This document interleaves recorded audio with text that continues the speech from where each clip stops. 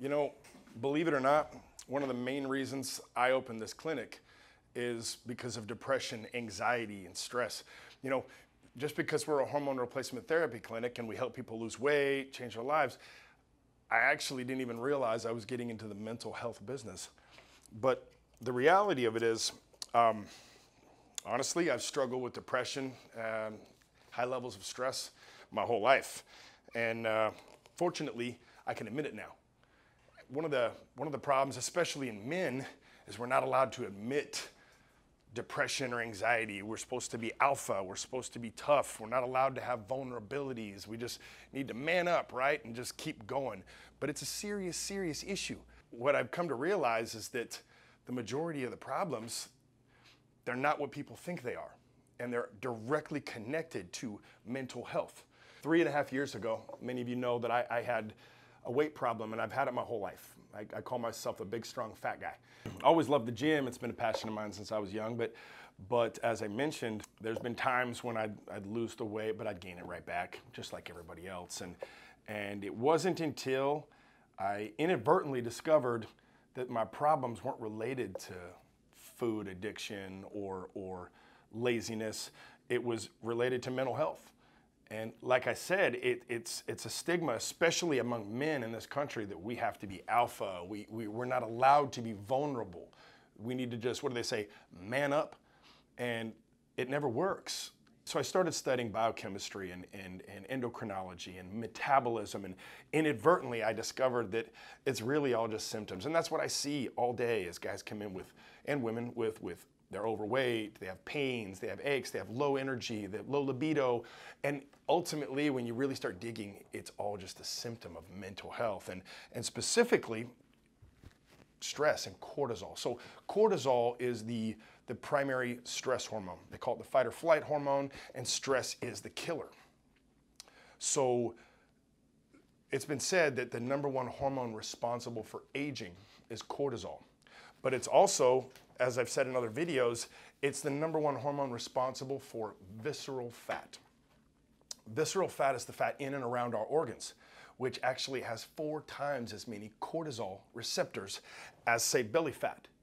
So basically, they call a beer belly, which is really not a beer belly, it's a stress belly, because the introduction of stress, the cortisol hormone, combined with beer or food or calories, the first thing it does is it deposits fat in the liver and inside the belly. So I wasn't able, as you can see, you know, this is me right here 3.5 years ago at 298 pounds. I was able to lose the weight actually very quickly. These are my 90-day photos. I lost that in 90 days. It was the hardest thing I ever did. But in the process, before and after, I learned a ton about the science of hormones. And so what I've been able to do is, obviously, that was 3.5 years ago. And I've been able to maintain my weight, healthy lifestyle for 3.5 years.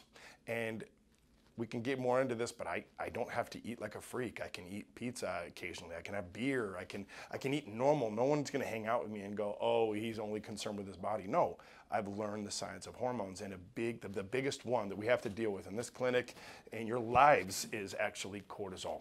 How to manage your stress properly. Obviously, the natural side, the behavioral health side is super, super important. What's interesting is we like to medicate our problems, which is why they call it a beer bellies, because they're medicating a problem, a mental health problem with alcohol. But we also medicate with food, with sex, with scrolling on your phones. I mean, endless. When you are searching, for hours and hours on end on social media, you're actually getting a hormonal, aka dopamine, response. All the stimulation you receive is just little bits of dopamine, and it feels good. And I like to call it medication.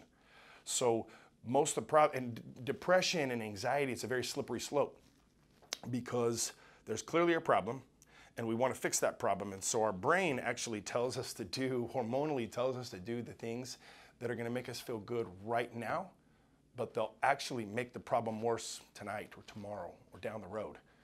And so one of the things on the behavioral health side, we got to help people get into the right habits, medicate with the right things, medicate with the gym, medicate with good books, inspiration, positivity, activity, playing in the yard with the kids. But unfortunately, the hormonal response is to eat, to drink, to sleep too much, to procrastinate our problems, those are actually stronger than the urges to do the right things. One of the biggest problems of cortisol in men and women is it actually binds to testosterone receptors, robbing you of your testosterone. Well, testosterone is an amazing, it's the vital hormone. It's what makes us men. But guess what? Testosterone is present in women. Testosterone for men and women, it keeps us asleep, for example. You're waking up in the middle of the night, it may not be just a pee. Chances are, if you were in a deep enough sleep, you would not have woken up. It's one of many, many factors that testosterone is responsible for. I can go on and on. There's another video on testosterone. We'll link it to this video. But the biggest thing is we have to learn to manage our cortisol. We can do that with some tips, tricks, and hacks in the clinic: testosterone therapy, hormone replacement therapy, peptide therapy. But you have to employ the behavioral health side. You have to medicate with the right things. One of the important things I'm going to tell you is to come to grips with the fact that most everyone, probably you, deals with depression. It's so much more common than real. I would venture to say that the majority of people are dealing with depression, and it's not a black and white issue. It isn't like, oh, I'm depressed, I'm not depressed, I'm depressed, I'm not depressed. No, there's levels. It's kind of like a thermostat in a car, and you're watching it get hotter and hotter and hotter. We all deal with some level of depression, and it's related to the stresses in our lives. Those stresses in your lives, AKA cortisol, they're destroying you. They're aging you rapidly. They're making you deposit visceral fat. They're making you slow down your metabolism. As you can see, it's a very slippery slope. So deal with the problems, both behavioral health and with the science. Employ the science. Research.